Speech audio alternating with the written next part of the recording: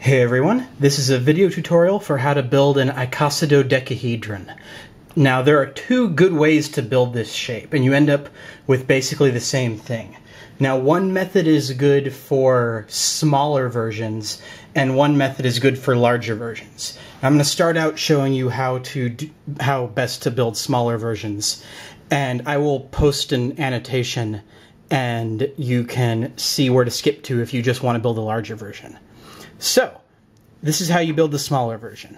You need 40 stacked rings, and the number of magnets in the ring needs to be a multiple of 3. Here I have 9 magnets per ring, but you could go up to 12 or maybe 15, or even down to 6 if you wanted to. And then you can take these and cut them up into stacks of 2, and then pinch the top stack into a triangle like that. So you end up with a subunit that looks like this. And you make 20 of these out of the stacked rings. So I'm going to go ahead and do that.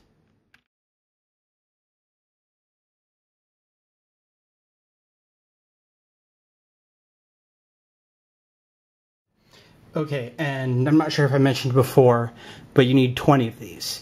And then you also need 12 hollow pentagons. And you want the outer edge of these pentagons to be the same number of magnets as the number of magnets on the edge of these triangular pieces. So here, with rings of 9, you can see the triangle has an edge length of 4, so this hollow pentagon also, you want it to have an edge length of 4. And you want it to be 2 rows thick. So you can just make a pentagon. I guess I'll show you real quick. You can make a pentagon like this. However big you need it to be. I made this one a little bit too big. And then just take out the middle until whatever you're left with is 2 rows. And that's how you would make those. But I already have 12 of them, so I didn't actually need that one.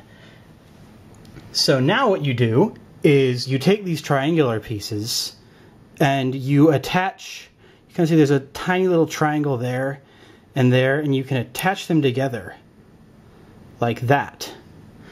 And you can keep going like that, and you can make kind of a icosahedron-like shape out of them.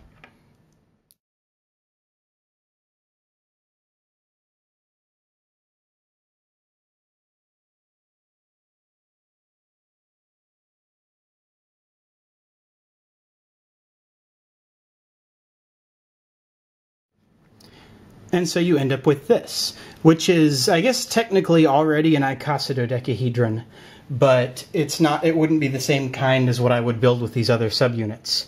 And it's not very stable either. So to make it more stable and to make it look a little bit more symmetrical, you now take these pentagon rings and you lay these down so that they stack against the sides of these triangles.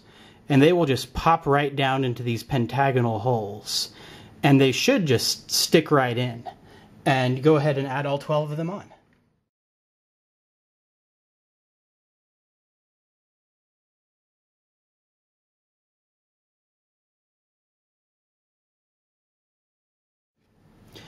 And there you go. You have a small icosidodecahedron. And that is how you do the method for building the small ones. And that's definitely the simpler of the two methods, but it really just doesn't work very well for larger sizes. So, okay, now on to the larger method. And for that, you need 30 of these subunits. And the way that you make them is you start off with 8 stacked rings, and I find that stacked rings of 10 works the best for building this subunit. So that's what I'm going to use. So you cut it up into 4 pieces, and you flatten that out into long straight pieces. And then you attach 2 together like this. And then you do the same thing to the other 2. And then you can attach both of those to each other, so you end up with this. And now you need to take just like a short chain, and you make a little square, and you put that right down in this middle part.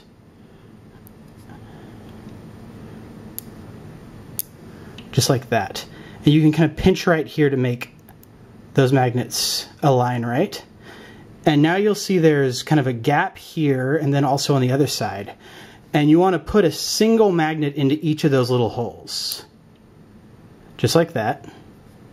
And then on the other side, just like that. And it should look like this on the underside. And now what you want to do is take a card and slide it right in here in between these magnets. And sometimes you need to wiggle it around a little bit. But then when you take it out, it'll look like this.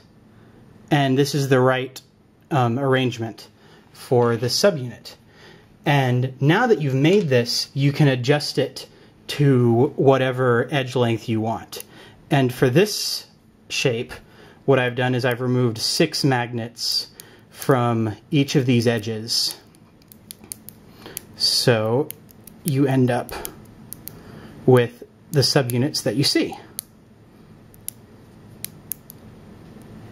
Just like this. And if you remove much more than that, then they start to get pretty unstable. But, and at that point it's probably better to use the small method. So anyways, so what you do now is you take these and you can attach them together by bringing these magnets on the points to the sides of each other and just kind of pushing them together until they join together like that. And you want to make sure that there's a definite acute angle and an obtuse angle on each one of these subunits. And the acute angles go together to form triangles. Just like that. And the obtuse angles always go towards the pentagons.